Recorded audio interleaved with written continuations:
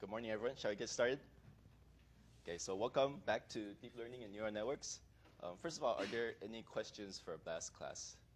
Any remaining questions? Good. Okay.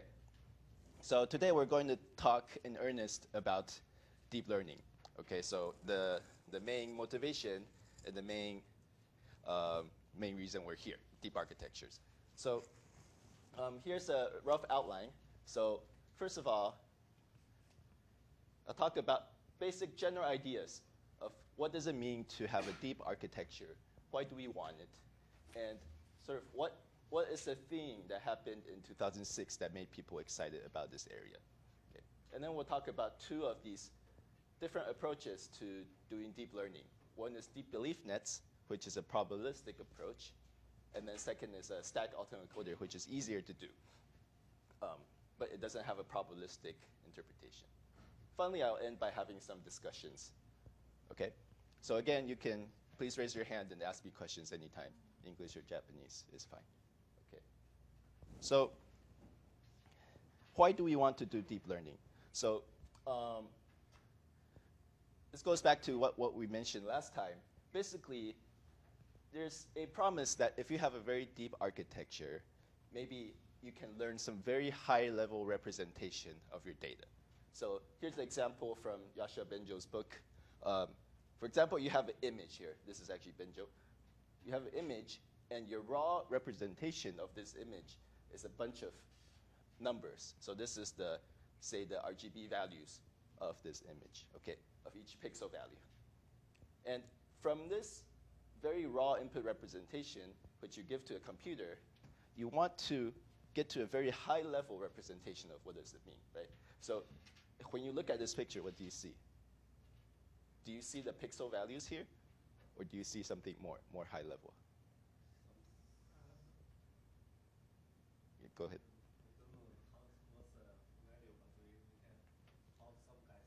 Yeah, great. So basically, when humans do these kind of things, quickly we extract very high level representations. So you notice there's a guy sitting here, there's some background involved. So if we want to do some real artificial intelligence, here's the argument that we need to find a way to go from raw data to very high-level representation. So we know this is a man, it's not a woman, and we know that he's sitting. Okay, so maybe there's another picture, and it's a woman standing, right? So, but there's got to be a way to go from this raw data to this very high-level representation. And the idea of deep learning is if you have a deep thing, you can maybe do that. Okay, so there might be many ways to go about this. You can write rules, but deep learning is a way to do it automatically with this deep architecture. So by deep, I mean that you have many levels where you go from raw input to slightly higher level representation, and you gradually go up and up. Okay.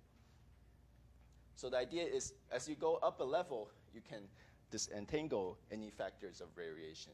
So for example, when you look at the picture here, you see that there's some shading effects, right? So maybe there's the sun is here, so you see the background, the shading over here. And that actually doesn't matter for this understanding of this picture, right? Whether there's a shadow here maybe doesn't matter, right? So as you go up more and more level, the lower level might try to represent the shadow, but the higher level will try to disentangle this kind of variation. So when you have lots of pictures of people sitting, sometimes there's shadow, sometimes there's no shadow, but the high-level representation will sort of say, I don't care, right? Okay. So when you have some deep architecture, that's one way to do it, okay? So that's the basic motivation, all right? And you can think of it as each level, here's your input is x, so this is the feature. So again, I'm using the subscript to represent the feature vectors, the feature values. So it's a vector, feature vector of size 3. So you have 3 features, and this is the first hidden layer, the second hidden layer. And you can keep on going up, and maybe this output says man sitting, okay? So that's a general idea. Yeah? Sorry, I always have a little bit of trouble with the term high level. Yeah. Because it seems very sort of domain dependent. Yes, yes, yes. Right? Yeah. But in the deep learning, like what sort of is there there's no clear definition what do you mean by high level, right? So you can say what you think is high level really depends on the application. What do you want to do, right? So say if you want to recognize this image as who's in it, right? Then the high level is not just man sitting, it's actually you want to know the who's this guy, right? Okay. So maybe you need to go even higher, right? But even in the deep learning context, that needs to be predefined, right? So you kind of don't define what each level is explicitly, but you're just hoping that you get more and more abstraction as you go up. Yeah. If A stands for pictures or pixel. Yeah. So this is, you can think of this as a pixel. So this picture has 3 pixels. Okay. So it's a one feature vector of dimension 3 and 3 elements in that vector. Okay. So this is a nice idea, and last time when we talked about neural networks, we said that if we can have many layers, we can actually have a lot of model expressiveness. So it's possible to, theoretically, to approximate anything in the world with a deep neural network, right? But the problem is that it's actually hard to train. Okay, so last time we didn't have time to talk about about backpropagation, so we'll talk about it today. But you can think of the number one reason why a deep neural network doesn't work is what's called a vanishing gradient problem.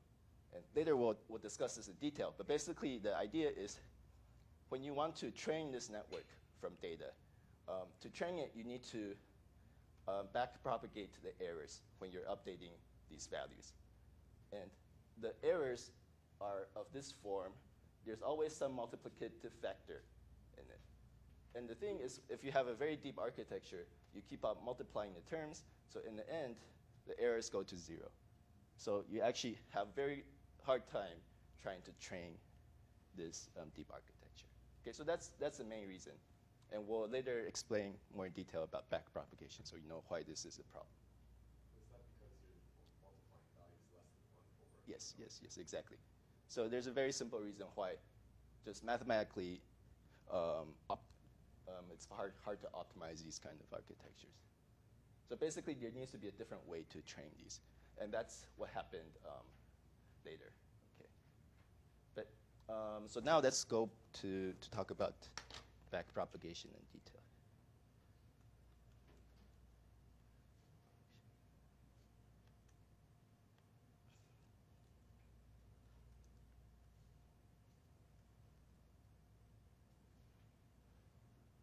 Okay.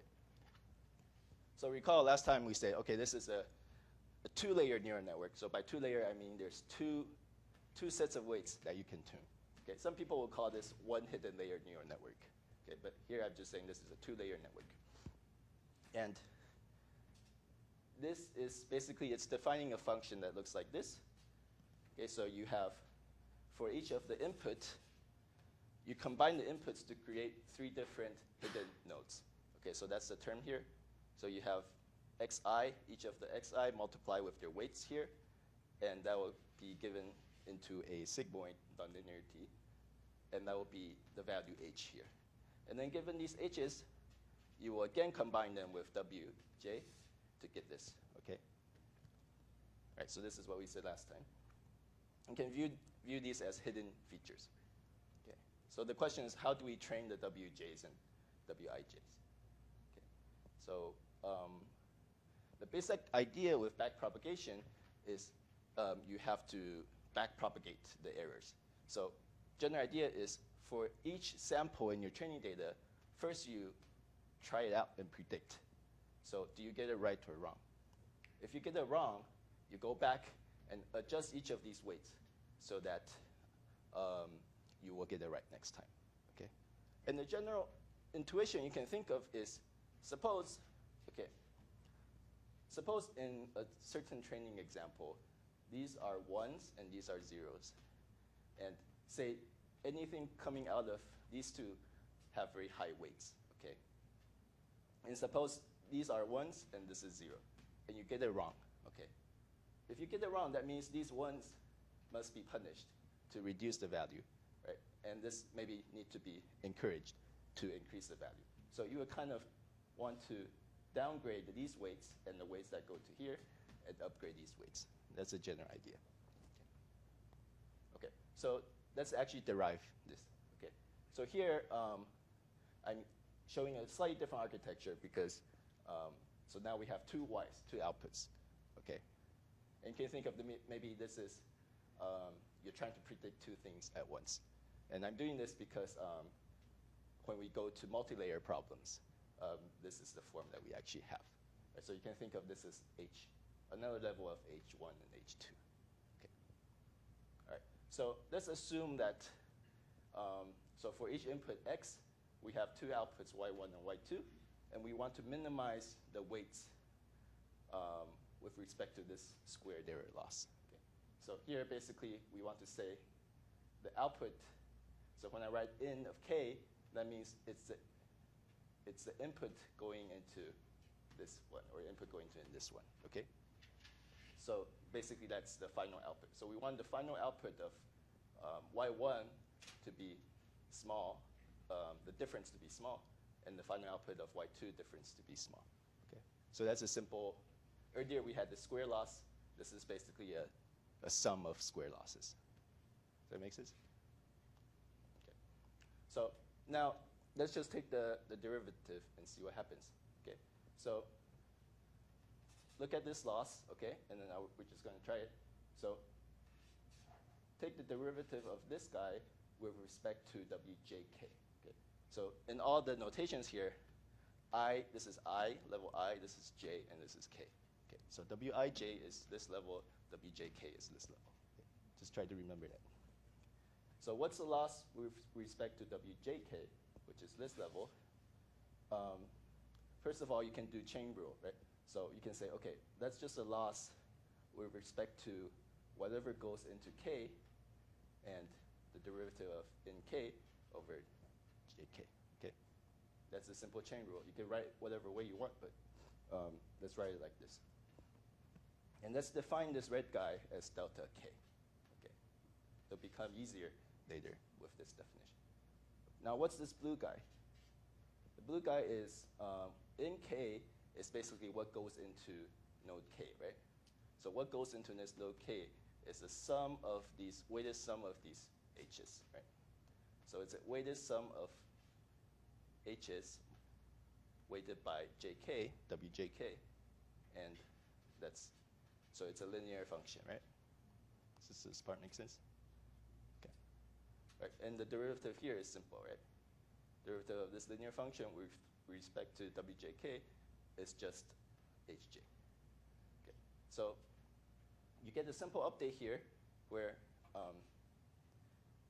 if you want to update these weights, basically you look at is Hj on or off, right? And then you will upgrade in the direction of delta K. Okay. So later we'll explain what's delta K. So intuitively it makes sense, right? To update these weights, you look at this guy and this guy. Okay. Now, what about these weights? So what's the loss with respect to Wij? Wij is over here. Again, we use the same form. So now we're going to take the loss. This time we're going to do the chain rule like this. So the in is over j. Okay, so basically what goes in here. Okay, and this part is nj, derivative of nj with respect to Wij. Okay. Does this make sense? It's the same form as this, but we're just using j here. Okay, so again, this can be defined, this red guy is defined as delta j. We'll derive this later. And what's the blue guy? It's actually the same form, right? So what goes into in j, what goes into this guy is basically a weighted sum of these guys, right? So that's a weighted sum of these x's. When you take the derivative of Wij, it becomes xi. Okay. Right, so you can think of, these are very, it's kind of like parallel equations. So to update these guys, you depend on whatever Hj is. To update these guys, you depend on whatever xi is. Okay. So now what about delta k and delta j? So let's actually try to take the derivative. So delta k is the loss derivative with respect to nk. So you can think of it as how much do I need to change the input here to make sure that I minimize my loss, right? So this is the loss term that we have. Right? This is the loss term, which is this. We just put it here. And derivative with respect to nk is actually very simple, right? So it's only with respect to nk, so only the k that matters will be used, and then the 2 goes down. So you have this first term, and then the chain rule derivative with respect to sigma nk, so you have this term here. Right? So if you remember, that's actually the exact same equation when we derived the logistic regression last time. Right? So actually this part is simply logistic regression. Okay? So basically, if you plug these two together, to update these guys, you look at whether h is on, and you also look at whether there's an error. Okay? So if the error is 0, you don't update them. If there's some error, depending on the direction of the error, you will increase w or decrease w. And also there's a scaling by the derivative here. Okay? So when you're at, so this is a sigmoid, which looks like this. So the derivative is high here in the middle and low when you're saturated. Right? So it will be scaling by that term. Now what about delta j?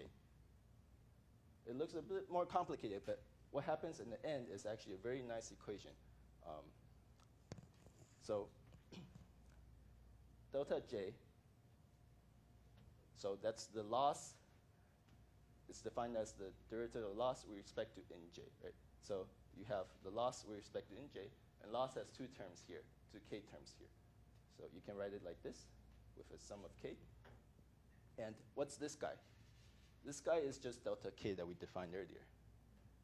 And this guy is just, you just take this and take the derivative with respect to nj, and you get the wjk term out and the sigma derivative term out. Okay. So what happens in the end is that delta j, you can think of it as a weighted sum of errors from beforehand. So you can think of delta k as some error term. Okay. So delta k represents how much error you have at node k. And delta j, so first you take whatever's at delta k, and then you multiply it, weight it, with whatever connections that goes to you. So that's wjk. So that's the actual error you have. So in other words, say this guy has some error 0.2, this guy has some error 0.3, and what's the error here? The error here is basically this 0.2 multiplied by this weight plus the 0.3 multiplied by this weight. Okay, so that's the error that this guy needs to fix. Okay, and there's this, again, there's this saturation, this derivative term. It's not important. What's important is you have basically the error of each hidden node can be computed by the error of the previous nodes. Okay. So this was, when this was found, it was actually very, very exciting, and people call it a revolution in neural networks, so in the 90s. So basically, you can very efficiently update all the weights, right? So you just need to do one pass to compute what's the error here, and then for each of these weights, you just take the sum of errors, weighted sum of errors, and that can help you compute the update here. Okay. Does that make sense? Yes. Hi. Mm.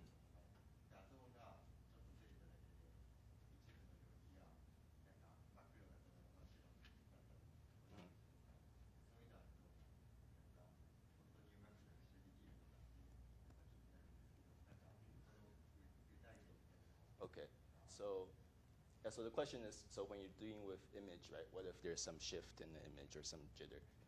How does this kind of architecture deal with it?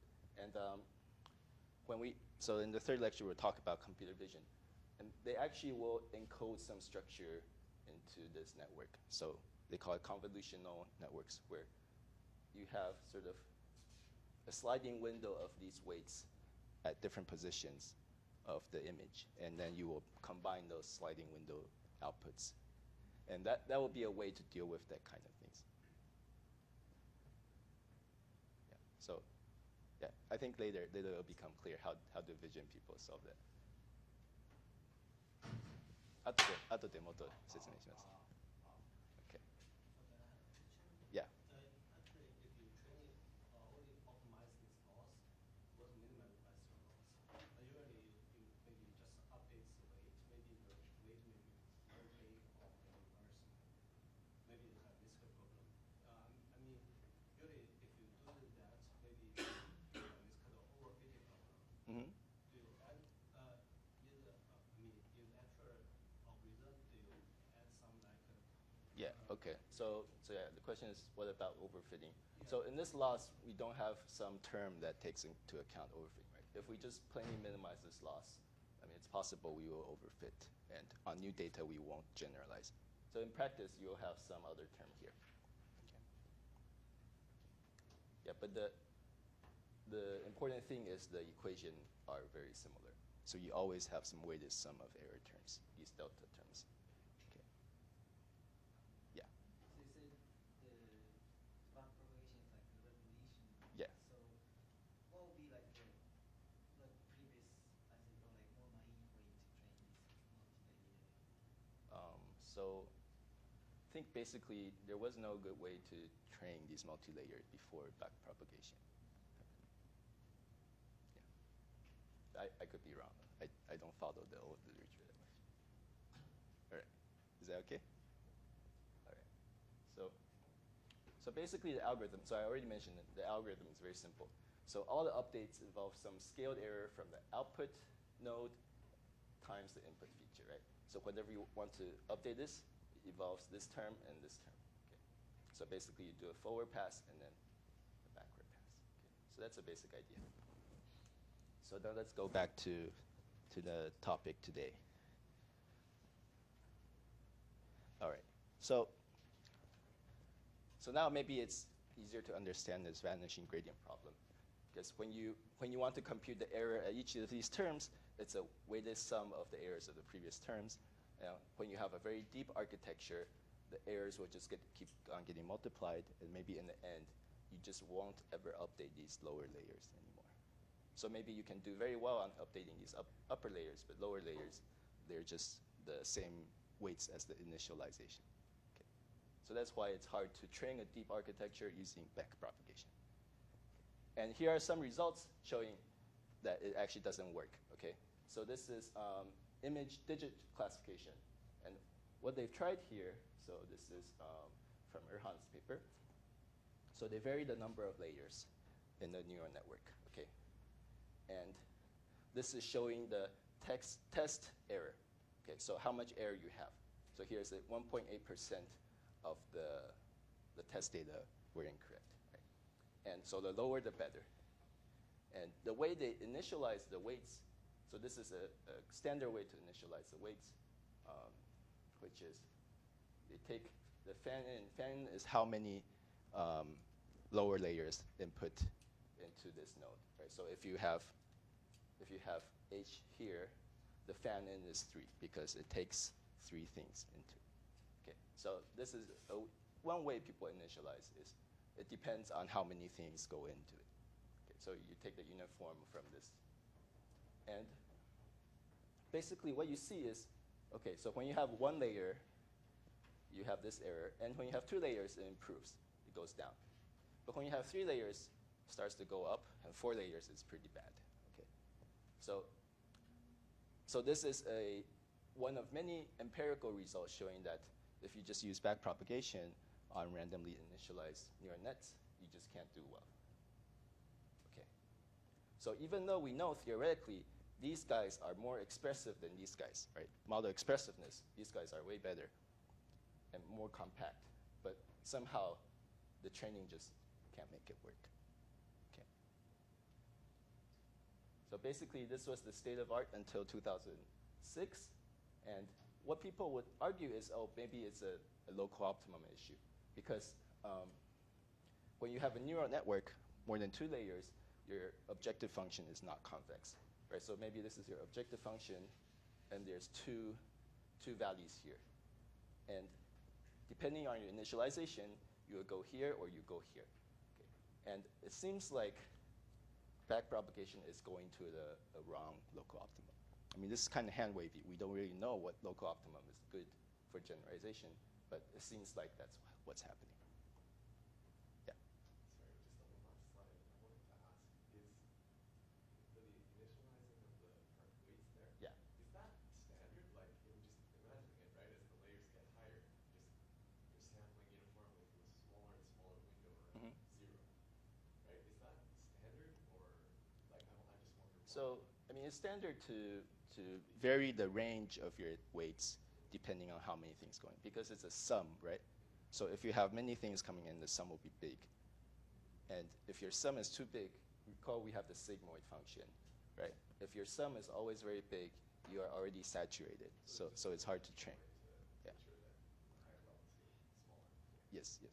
But actually, we don't necessarily need to reduce the number of hidden nodes. So later we'll see that you can have the same hidden layer nodes sometimes. Okay, so far so good? Okay. All right, okay. So basically, what happened in 2006 is Jeff Hinton developed a new idea called layer-wise pre-training that sort of solved the problem that backpropagation had. And the general idea is this, okay? So rather than doing backpropagation where you predict the value at the final part and then update each of them, you actually do it layer-wise, one at a time. So first of all, you train layer 1, and you don't even think about these upper layers, okay? And so you basically train the weights here. And because you don't see the parts up here, you don't actually have a loss function with respect to the actual task, right? So what he actually does is the loss function is the data likelihood. Okay. So you're training these weights. So these are hidden nodes. These are observed.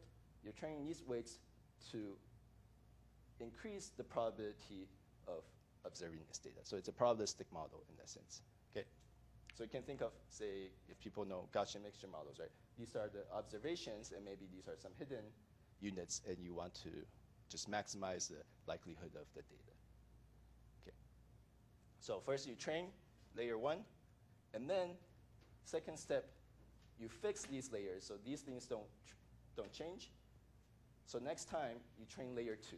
So whatever data you have, you propagate here to get the values here, and then you fix this part and you ignore this part, and now again you train the second layer on the data likelihood objective. Okay. And you just keep on doing this, going up and up. And finally, you can use this to initialize a deep neural network. And then just do, so you initialize the weights now not randomly, but using the pre-training results. And then after that, when you do backpropagation, you actually go to a much better local optimum. Okay, so that's what he found empirically. And sort of this is what rekindled interest in deep neural nets. Okay. And so later we'll explain in more detail how does this work. But if you think, the idea is actually very simple. Is you just train each layer one at a time, and rather than optimizing some discriminative loss, you optimize the data likelihood. Okay. So why does it work? The sort of key philosophy is that you want to focus first on modeling the input P of X. Okay. And you don't worry about modeling the task you care about. Okay. So the task you care about is you want to predict Y given X.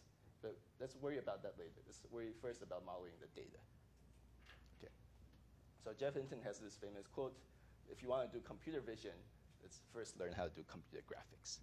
Okay, so first learn the data, and then you can learn the prediction problem. Okay. And an extra advantage of this approach is you can actually exploit a large amount of unlabeled data, right? Because when you're training these hidden layers, layer by layer, you're just optimizing the data likelihood. So you don't need any labels. So you can exploit a lot of unlabeled data out there. And that's actually another reason that this new deep learning approach works very well. Is now we have so much data, so we can actually exploit. Right. So are there any questions about this? Yeah. I don't really get it. I mean, why do we have to exploit the data from the unlabeled data? How can we know that we are going the right direction? Yeah. And it will output the right Y. Uh-huh. You can think of it like this. So when you optimize the data objective and you're trying to basically find the hidden factors that explain this data point well, okay? And if you actually do it well, then all the variations in the data that don't matter will be canceled out. So only the variations in the data that matter will remain here when you try to optimize the data likelihood. Right, so basically you can get a better feature, right? So for example, in the image example, you have a lot of pixels. And maybe the exact pixel value doesn't matter because you have shading and all these things. But when you go up a level, you have things that are not invariant to this shading. So then that's a better representation of the data. And that's why maybe these are better features. So when you train a discriminant system, you can do better. You can think of maybe just doing PCA, right? Say when you do PCA on your data, you care only about the dimensions that have the largest variance, and those are most informative. I mean, so it's kind of the same idea, right? You're sort of transforming the input data to some dimension that captures the data better. Okay. Does that make sense? Okay. Yeah. How we calculate P of x. So we'll talk later how to optimize this. But P of x, so you need to define a probabilistic model, right? So define a probabilistic model that depends on these terms and this term, and then you optimize the parameters of that model. So, for example, when I create the first layer, so Px is probability, probability of input, right? So if I create the second layer, so the Px is the P of H1 or P of X. I think later when we talk about a concrete example, it will become clear how we define it. Okay. All right. Okay. So now let's talk about a concrete example. So this first approach is what Hinton originally proposed, called deep belief nets, DBNs. And these deep belief nets are the fundamental unit is a restricted Boltzmann machine. So first of all, we'll talk about these restricted Boltzmann machines, how to train them. And you can think of basically each layer is a restricted Boltzmann machine. And that's the PX, that's the definition of PX. Okay. And turns out these are not that easy to train.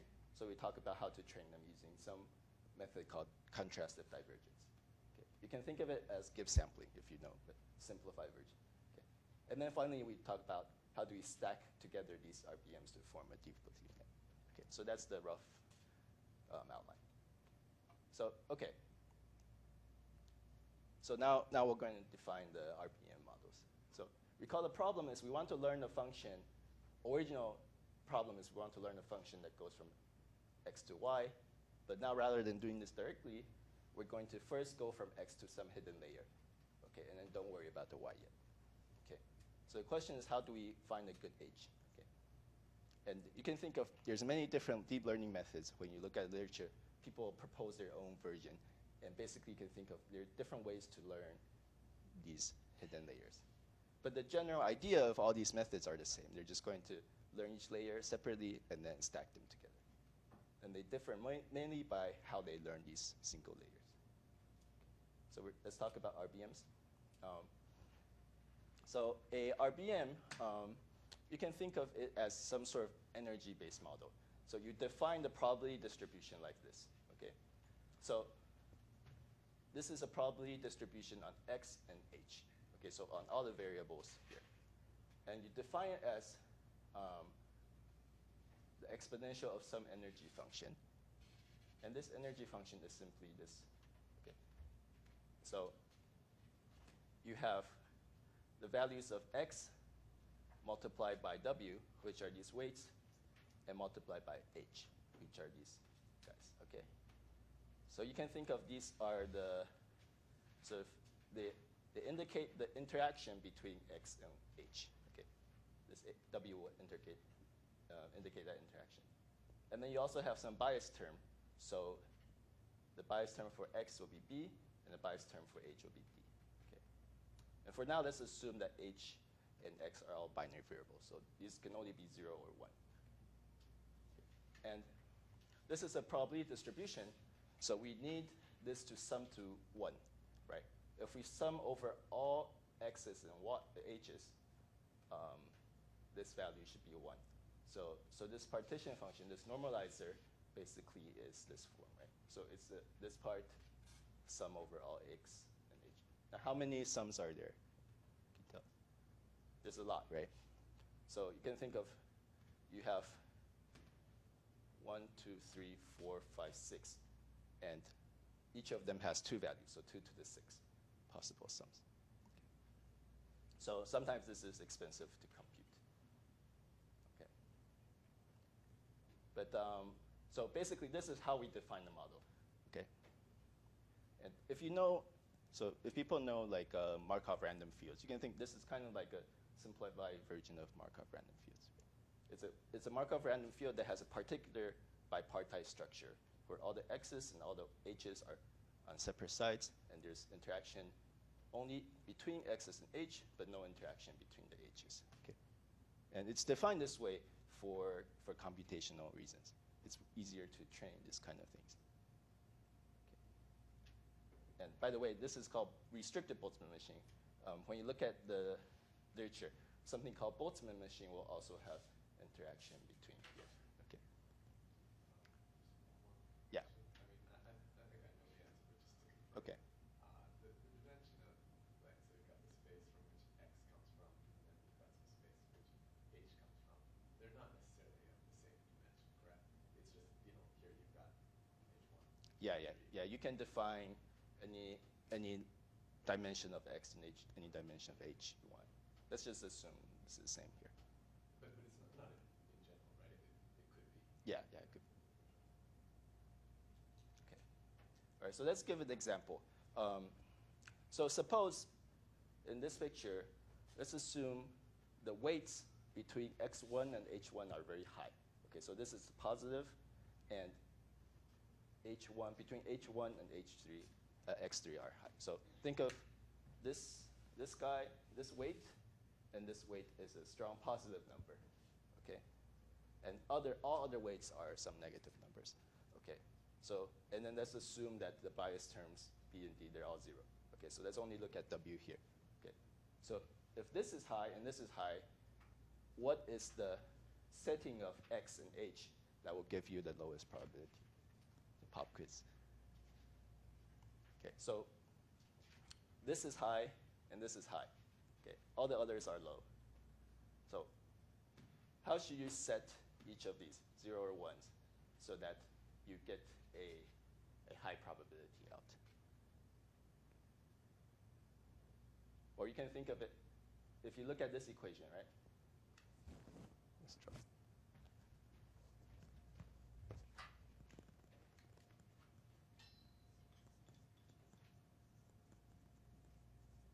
Okay. So it'll be basically like this. Okay. So how do you set these?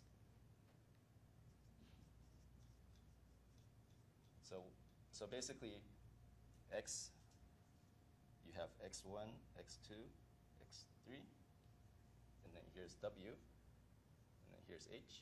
This is h1, h2, h3. And we're going to say that what? For x1 and h1, so there's 9 values here. So this one is very large, and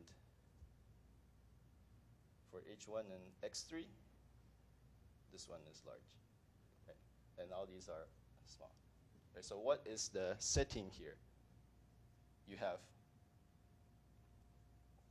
2 to the 6 choices, right? So how do you set this 0, 1, 0 so that you can have the highest probability here?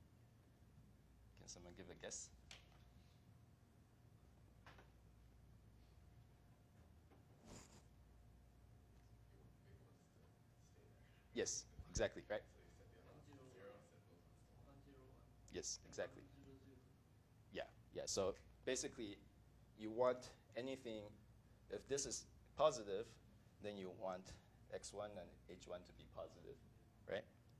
And also, x3 is related as well, so you want this to be, and then the other can be 0. So that's basically how you define this probability distribution. Okay. So this W basically tells you how things interact. And if they have a positive interaction, that means both of them should be on at the same time. If they have a negative interaction, that means that if one is on, maybe the other should be. Actually, here's a typo. I should say this is others to be 0. That's probably better. Okay. Yeah. So that's the answer. Okay. Any questions? Did people understand that part? Yeah. 日本語でいい。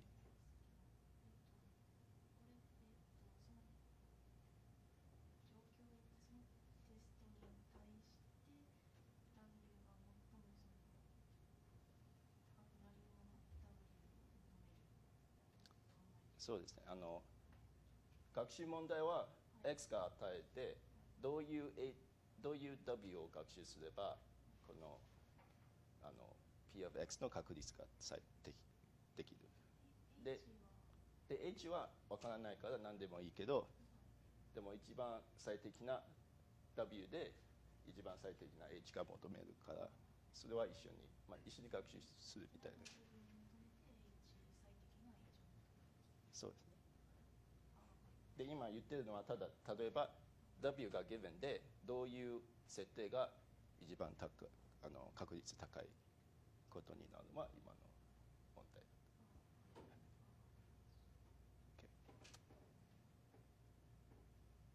Okay. So I think if you understand this part, the rest is actually relatively straightforward. So it's just a way to define the probability distribution. You can define any way, but this is one way that Hinton decided to do. Okay, so now let's go for it. So the reason that things are defined this way is because of that it's very easier to compute the posteriors. So by posterior, I mean, suppose you observe X, it's very easy to compute H. Okay, suppose you observe H, it's very easy to compute X. And basically what happens is, because of no interactions between these nodes, given this, computing the value of H is an independent problem.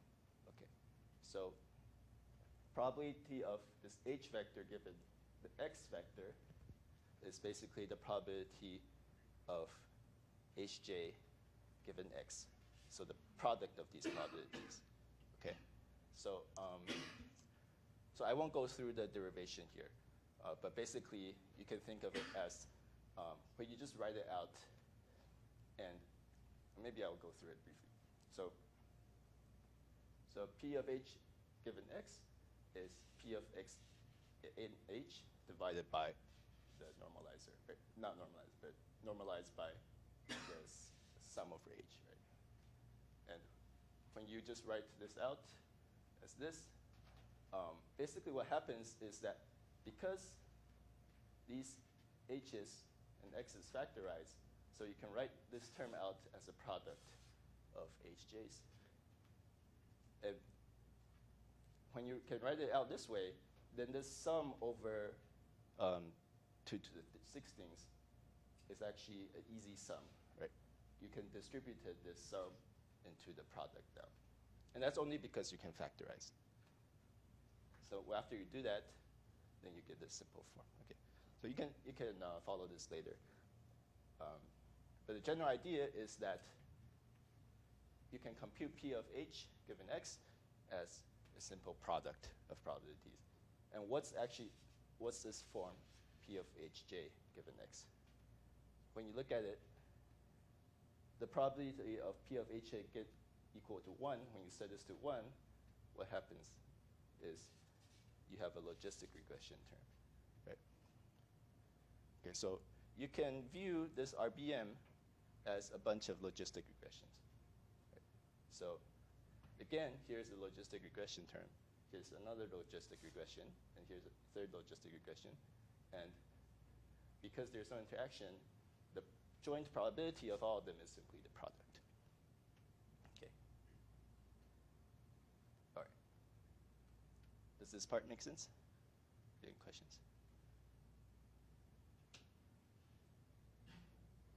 So it's important that it's easy to compute this. So it's easy computationally, because if it's not easy to compute the hidden features given the input, then it's very hard to do a deep architecture, right? If it takes you a lot of time to compute the hidden features, then maybe it's not worth doing a deep architecture. But now we see that it's actually very easy. So it's very fast to compute. Okay. So, 大丈夫? Oh, yeah. Mhm. Yeah. 全体像が見えなくなってきちゃったんですけど、この RBM がやってるのは、そのファーストレイヤーだけの H と、X と H の間のウェイトの学習をしてるんですよね。はい。じゃあ、さっきこの前の話言ってたように、ファーストレイヤーだけトレーニングして、その後セカンドレイヤーだけトレーニングして、最後にX と Y の間のバリエーションがあるんですか？はい。そうです。だから今は、これはただ first layer で学習して、で次 second layer するときは H はすごい簡単に計算できるから、その H はインプットして次の H ともう一回 RBM やる。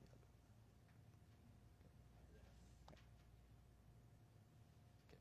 So that's about computing P of H given X. But now how about learning the weights, right? So there's always two problems when you define a probability model. How do you learn the parameters, and how do you compute the value, the probability value? So we know computing the probability values is easy, but how about learning the parameters? Turned out to be hard. Okay, so to train these RBMs, so earlier I said we want to optimize the data likelihood.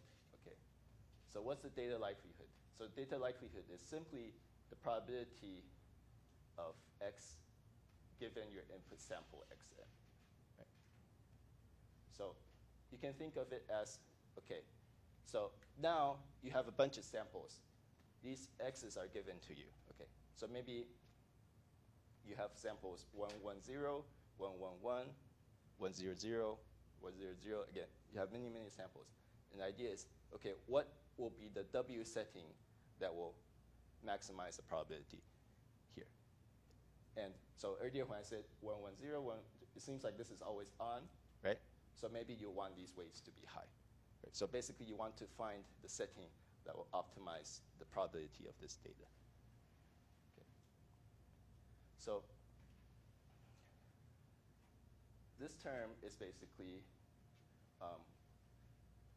this term, right? So we only want to optimize the probability of data, but this RBM is defined over X and H, right? Hidden nodes. So to maximize the probability of the data, we need to sum over, marginalize out the hidden nodes here. Okay. And we're going to take the log here for simplicity reason. Okay. Okay. So this is the log data likelihood. Okay. So this is standard, right? So when you do logistic regression, when you do, say, max-int or many things, you always, when you want to optimize some likelihood, maybe conditional likelihood is the same form. Okay. All right, so what's this term? Let's just write it out here. So this is our definition.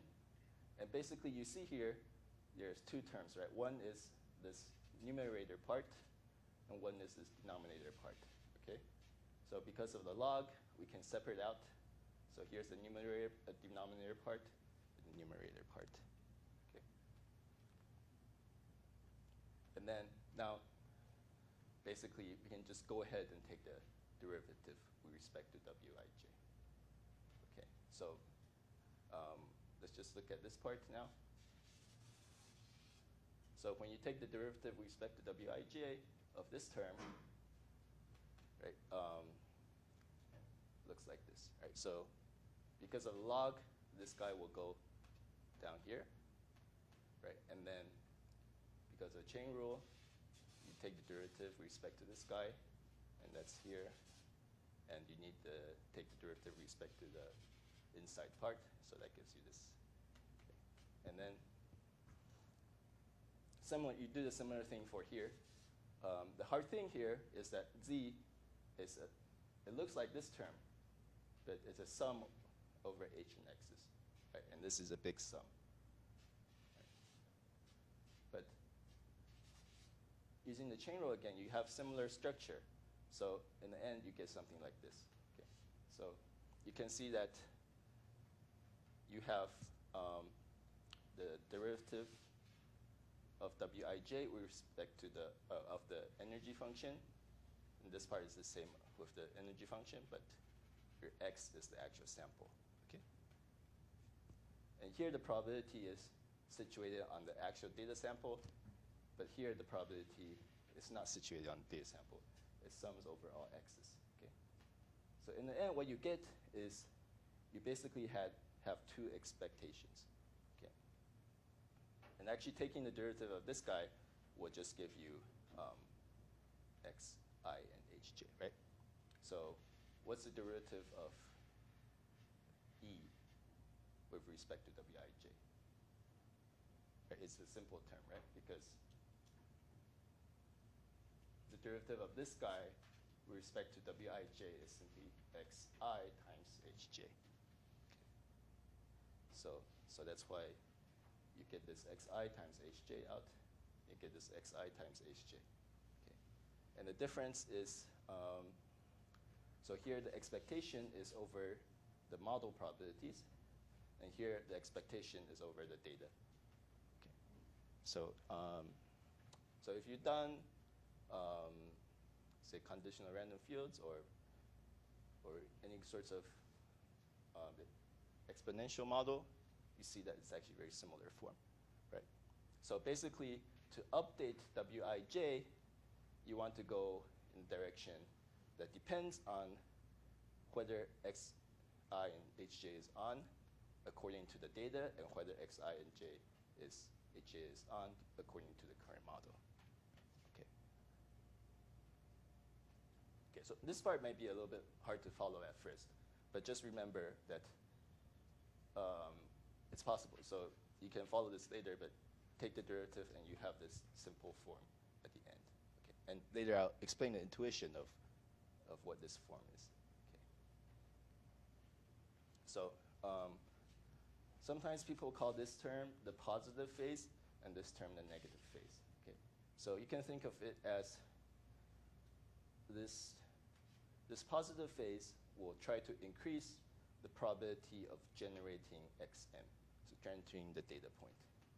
And this negative phase term will try to decrease the probability of samples that are generated by the model. Okay. So maybe let's go through an example. So basically the idea is this. So say you have some p of x. So this is your current RBM. You have some random setting of w's. Okay. And so here's a space of x. Okay. And you want to optimize the data likelihood, right? So suppose you observe xm here, which is this point. The probability of xm is not very high. So you want to find w that will increase this probability. Okay. And in order to do that, basically, you can think of if you observe x1 equals to 1, then you want to make sure that w1j will be increased, right? So you want to increase this probability. And at the same time, because it's a probabilistic model, you can't just increase someone's probability, right? So you also want to decrease other people's probability. So suppose this is a point that the model currently thinks has high probability, right? So these points here, so all the points above this guy, the model thinks has high probability. So basically, you want to decrease those guys' probability because you haven't observed them in the data, but somehow the model thinks is high, so you want to decrease them. Okay. So you can think of the second term here, we're going to add it, so it's going to try to increase the probability of xm. And these terms here, because the expectation is over what the model thinks is high, right? So what the model thinks is high will be downgraded.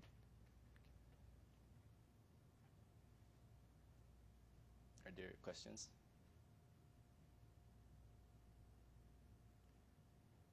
This is probably the most difficult part of the entire lecture. Yeah. ボタンを押してくれるといけないんですけど、Mhm. もう一回いいですか？はい。ポジティブフェーズとネガティブフェーズの役割。 Okay. So, okay. So, okay, maybe let's look at this picture here. Okay. So this is, it's just a different way to write. So,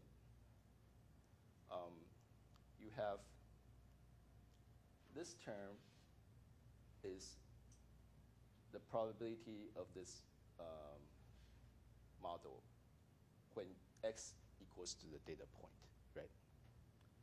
This term is the probability of the model when you don't set x to be anything. It could be anything, okay? Now,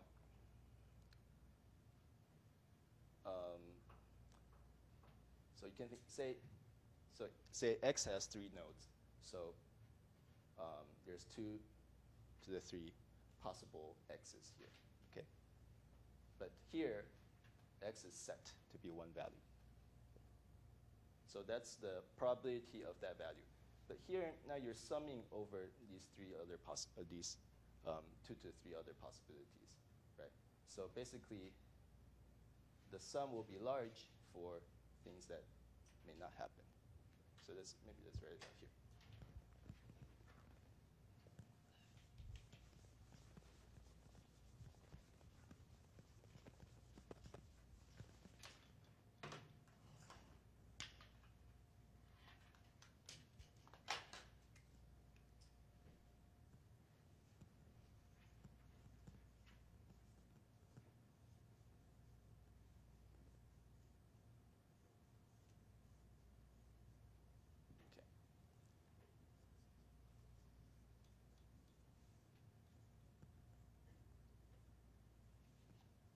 So the first term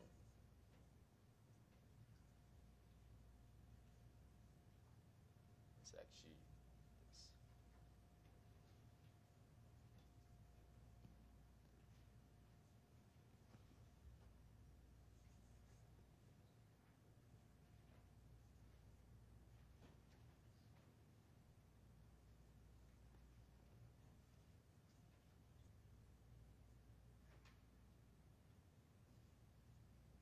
Okay. So I'm just taking this term and putting this over here. Okay.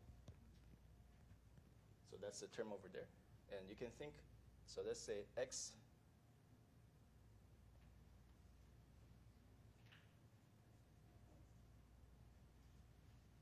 these are the possible values of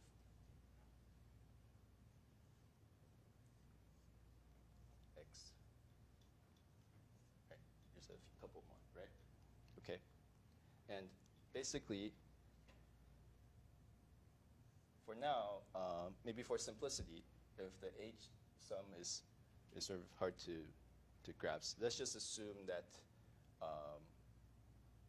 we're only looking at this weight here and h of 1. Okay, so we have x, a, h of 1. Okay, and let's just assume that h of 1 is on. Okay. It doesn't have to be, but let's just assume that h of 1 is on. Okay. Now, the question is, okay, now you have wij. Do you want to increase it or do you want to decrease it? Okay. So if h of 1, so if h of, say, wi1, right, that's what we want. So let's assume that this is the actual sample we observe. Okay, so this is actual xm, right?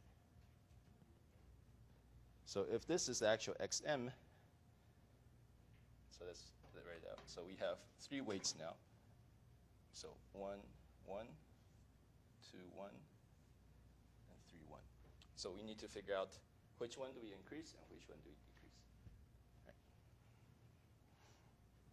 So if this is our actual data point, basically because this is 1, so we will want to, the second term is 1, so we want to increase this guy, right? So because this is the second x2 to h1, right? So we want to increase this weight. Now, what about the other points? Okay, so suppose all these other points were actually not observed in the data, right? But for some reason, because of our current setting of w's, they have very high probability. So suppose the probability of this guy, so let's say what's the probability x here? Suppose now the probability of this guy is actually pretty high.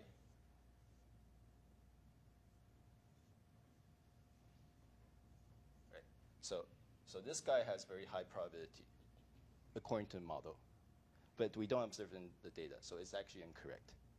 So basically, then that means we actually want to penalize the guys that make this high. So in that particular case, the difference between this guy and this guy is this term, right? So that means we need to make sure this one goes down a lot.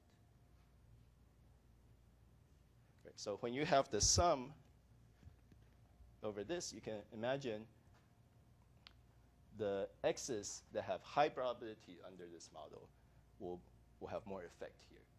So they will be subtracted more aggressively. The x's that actually have low probability, they won't matter that much. Right? And here, the x that has high probability, if xm already has high probability, then it won't be updated that much either. But if x has low probability, then it actually matters.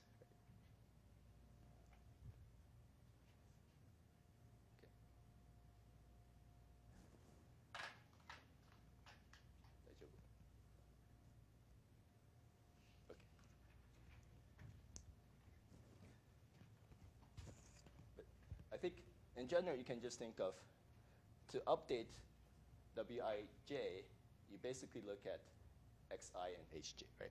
That's clear. So we know that if both of these are on, then wij should be high. If both of these are, if they are, one is on and one is off, then maybe wij should be negative, right? And the only thing we need to know is we just need to adjust wij so that on the training points, we get the right thing we want. And on the things that are not the training points, but somehow our model thinks highly of them, we need to make sure that they get decreased. I'm sorry. Mm-hmm. In that example, the increasing and decreasing point is only W21. Yeah. Yeah, so just for, depends on all these other things, right? So these might change as well, but in this case, these two probably will have the largest magnitude, right? Because this probability is high. They have a different input, but different probability. Yes, so actually all of them will change, but these two probably will be the biggest change. Yeah. How do you initialize the probabilities? The W's. So you just set them random at the beginning. Yeah, so you set them random in the beginning, and once you observe the data, then you will gradually update it so that it tries to prefer the data more. And that's basically what this term is saying, right? Because you want to optimize the probability of the data with respect to W. Okay, so this looks nice. The only problem is that this is actually hard to compute. Because it sums over all possible x's and h's, right? And earlier we said that's 2 to the sum power. So basically it's hard to take this term. And if you know Gibbs sampling, you can actually solve this by Gibbs sampling. So you can find this expectation by setting some x to some random value at first, infer h, and then infer x. You keep on going back and forth, and that will actually find what the model think is high probability. Okay. But if you do this for every single iteration of the gradient, that's very expensive. So contrastive divergence is something that Hinton developed, which is faster. You can think of it as running Gibbs sampling, but only with one step. Okay. So here's the actual algorithm. So I think if all these things are not clear, at least try to understand this algorithm. Then you have a more practical idea of how to optimize these things. Okay. So let xm be the training point, and wij to be the current model weights. Okay. So this is what we start with. So first of all, we will sample h. Okay. So for each hj, conditioned on this current sample is just a logistic regression term, right? So from this logistic regression term, we can get some probability, get some number out, right? And given that number, we can sample whether hj should be 0 or 1. Okay. So maybe the sigmoid term will say that it's 0.7. So with 0.7 chance, you'll sample 1. If it's 0.9 with 90% chance, you'll sample 1. Otherwise, it's 0. Okay. So basically, first you compute this and then sample hj. And let's call this h hat of j. Okay. So you can think of this as the most likely h given your data point. Okay. Now, after you sample this guy, you go backwards, and then you sample x. So now you set h to be h hat, so what you sampled, and then you again compute this equation. So now you go backwards. So this is computing the value of xi, and again you sample xi. Okay. And you can think of this as now, this is getting closer to what the model thinks is high. So the model will think that this x tilde has high probability, right? Okay. And because you need to have this h term too, so you do this one more time. So now you set the x to be x tilde, and again compute what should be the most likely h. Okay, and sample. So this is h tilde j. So now you have 4 terms, right? You have the original x, you have the h hat given the original x, and then you have 2 tilde terms. So these are successive samples. Then you simply update with the following gradient, right? So you will add, so this is basically the data, right? The data times what the data sampled h hat. So if both of these are on, you will increase this, okay?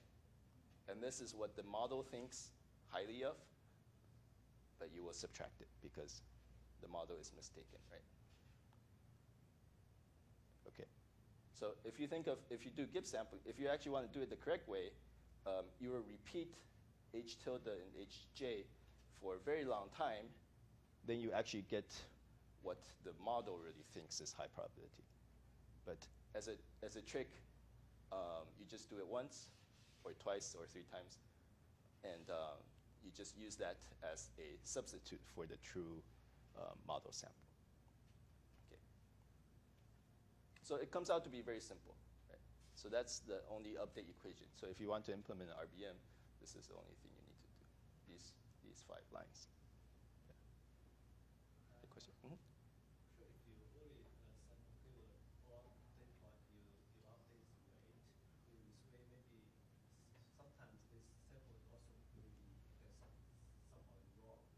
Yeah. So it's biased, right? So it's not actually optimizing the data likelihood, right? Because there's some bias going on here. So to really optimize that, you need to run basically Gibbs or MCMC to convergence. Then you can get the true value here. Yeah. But now we're just going to skip it. Can we do this for example, Yeah. So people will call it the CD-K, and K could be 1, 2, 3, 4, 5. Actually, what people do in practice is they could change the value of K for different iterations. So maybe, yeah. So basically, depending on whether your model is well trained, you decrease or increase K.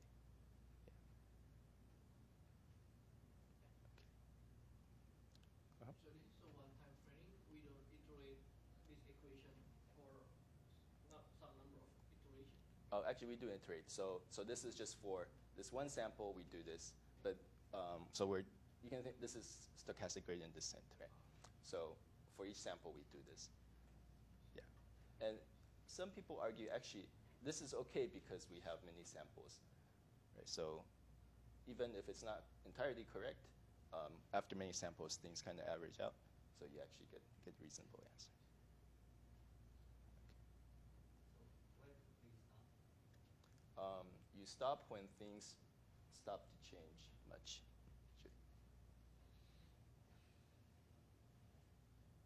Okay. All right. So basically, you can think of this equation as this picture, right? So we want to increase this probability, and if we do true Gibbs sampling, we actually want to decrease the probability of the highest points here and here. Okay. That will give you the true thing that the model thinks is highest probability. But we only take one step, right?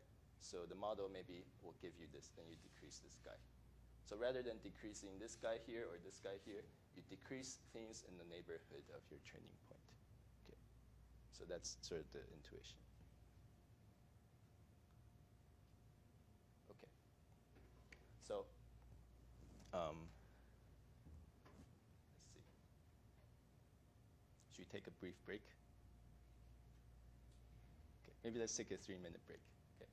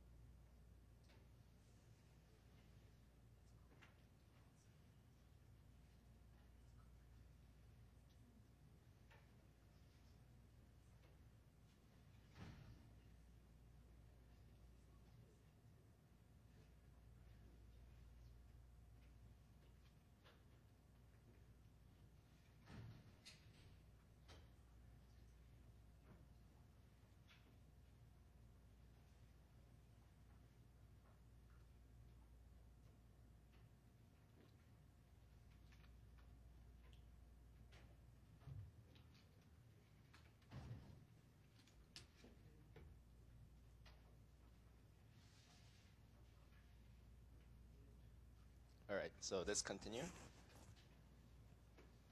Okay, so we talked about what RBMs are, how to train them, and finally we'll talk about how do you stack them together to form a deep architecture called deep belief nets. So, I mean, the easiest thing is basically a stacked RBM becomes a deep belief net. All right, so again, we train this part, and then we fix. Okay, then we train this part, and then we fix. And then we train this part, and then we fix. Okay, and then we just, this whole thing is our deep architecture. Okay, and you can actually interpret this as a very deep generative model because everything is probabilistic, right? So, what deep belief nets are is basically a interpretation of the stacked RBM as a generative model. And in particular, the interpretation is as follows. Okay, so I mean, it might look a little bit funny at first, but this is how the math will work out. Is when you stack together all of these and train independently, your final network can be interpreted as your top layer is a RBM, and your bottom layers is no longer a RBM, but it's a directional sigmoid. Okay, so so the equation looks like this. So the top layer, so I'm using this prime and double prime to indicate the top layers. So you define, after stacking, you define the entire probabilistic model as this form. Okay, so the top two layers, it's a joint probability here. So this is still an RBM. But the bottom layers, so from this part to this part, you only use the sigmoid equation. And from this part to this part, again, you only use the sigmoid equation. Okay. There are other ways to interpret this kind of stacking. And so I won't get into detail. But basically, you can think of, once you've built this network, you can actually do something very interesting. Because it's generative, everything is probabilistic, you can actually sample data. So basically, first of all, you can, for RBM, you can set random H's here, okay? So for the first two layers, you can do this kind of contrastive divergence thing or Gibbs sampling thing to get random H's.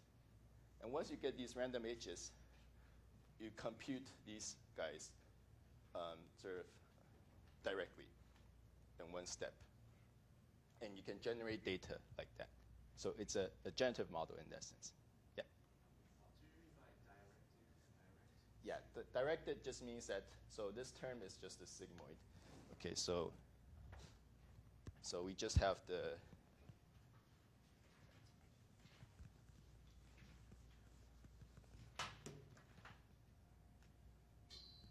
so P of Hj given H at the higher level is basically the sigmoid of this H higher level of this weight. Okay. So basically it's the logistic regression model. But at the highest level, you actually have this term. So that's actually not defined like this, but that's still defined as a RBM. So it's still defined with this energy function, right, where this energy function is this. Right, so it's slightly different form.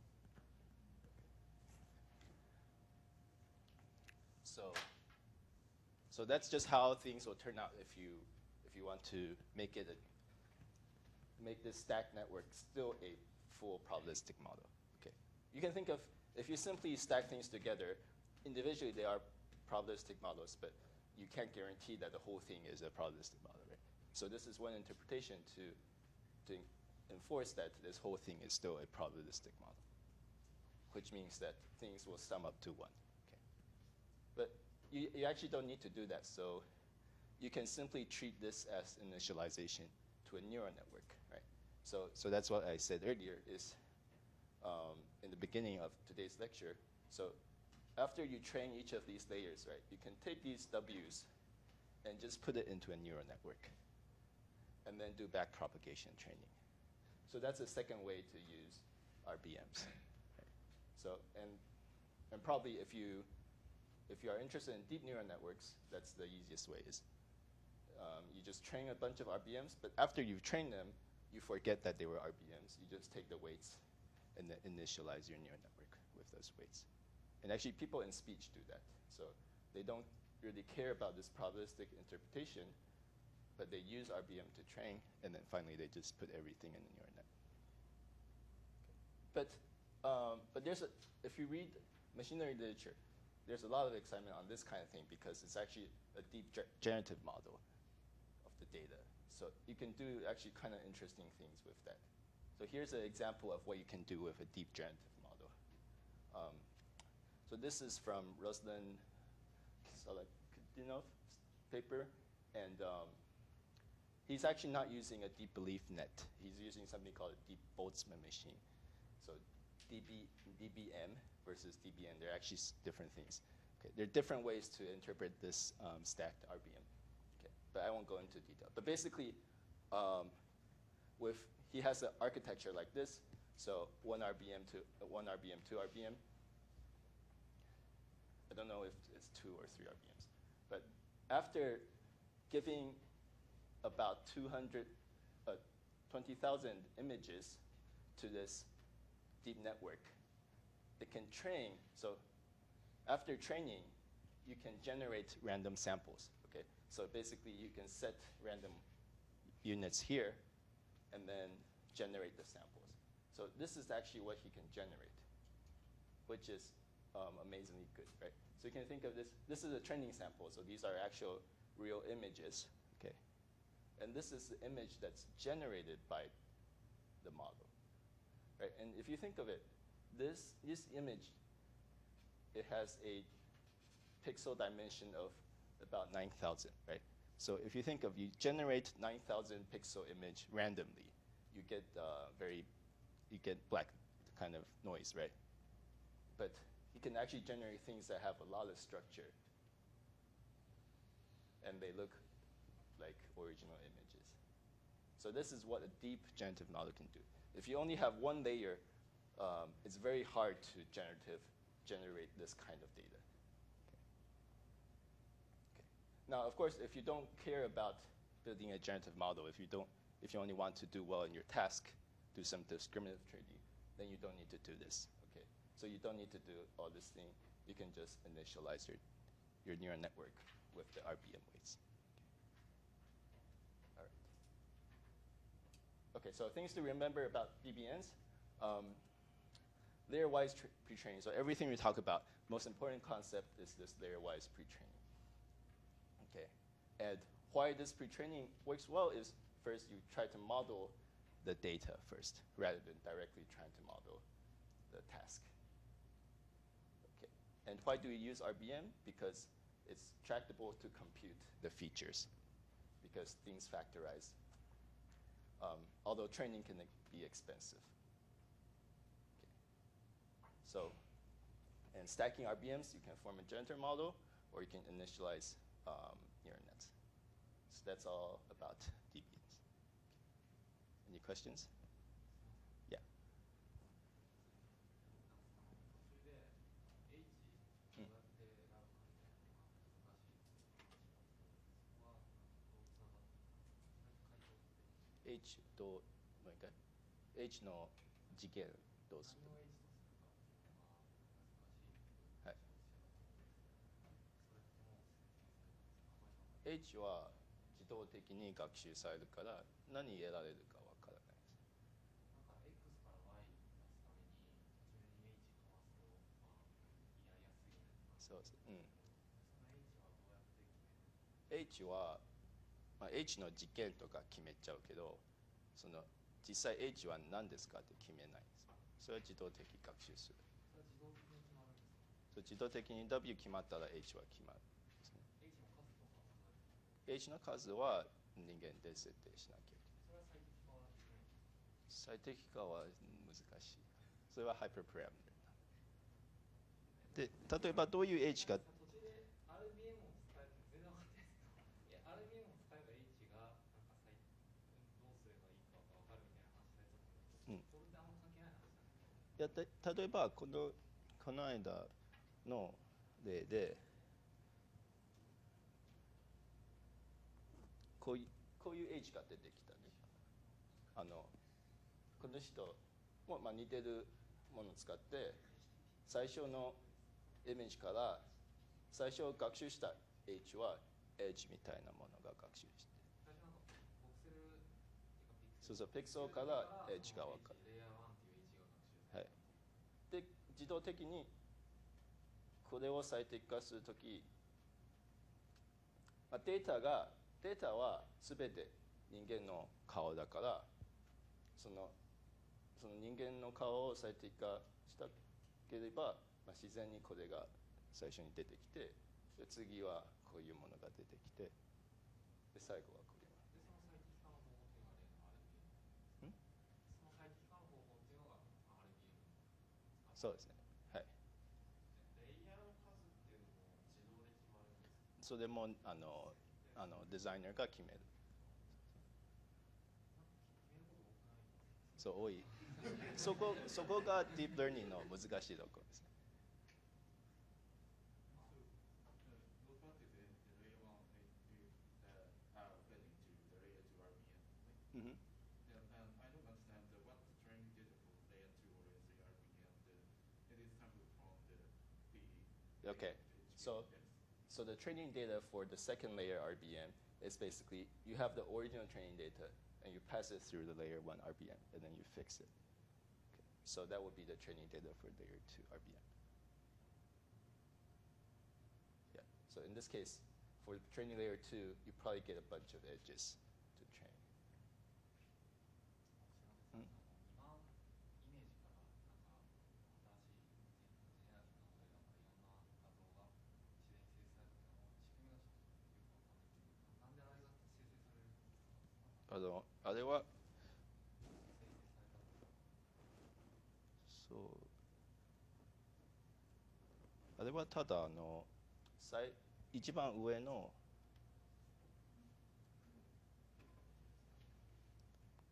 まあ今例えばこれもスタックしてで、まあ、こういう確率モデルを定義しました。でじゃあ PX を生成するX を生成するときはその H プライムと H ダブルプライムはランダムに設定して、でもしランダムしてもこれに対して高いものを確率が高いものを H プライムと H ダブルプライムは選べる。でこれ高い確率のやつ選んだら次はこれの高いやつを選んで、で次はこれ高いやつを選んで、で最後これ全部できたらこの X 出てくるものはイメージっぽいになってる。それはちゃんとそのデータの構造を学習したという証明です。H プライムと H ダブルプライム、その2つを適当に決めたときに画像が出てきた。そうですね。まあ、実際は適当じゃなくてこれ P に対して確率高いものを最初は適当に決めてでgive sampling で一番いいものを取ってきて、それで最後 X が出てくる。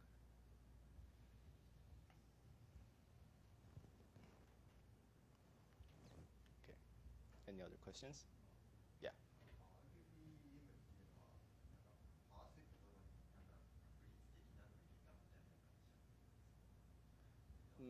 So RBM, everything here, you can 全部ロジスティックリグレッションみたいになってるんですね。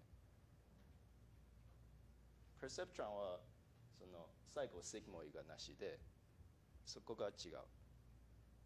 Perceptron はシグモイじゃなくてランプファンクションみたいなそこが違うけど、でもロジスティックリグレッションの掛け算みたいなもので考えればいい。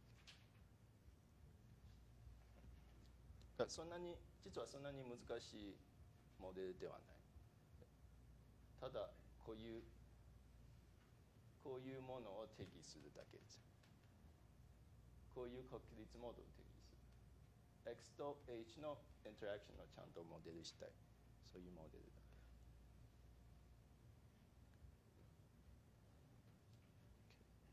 Yes. Because the give sampling in the top layer, does it take a long time? Yeah, so if you want to generate data, you probably will want to do it to convergence, actually generate good data. Yeah.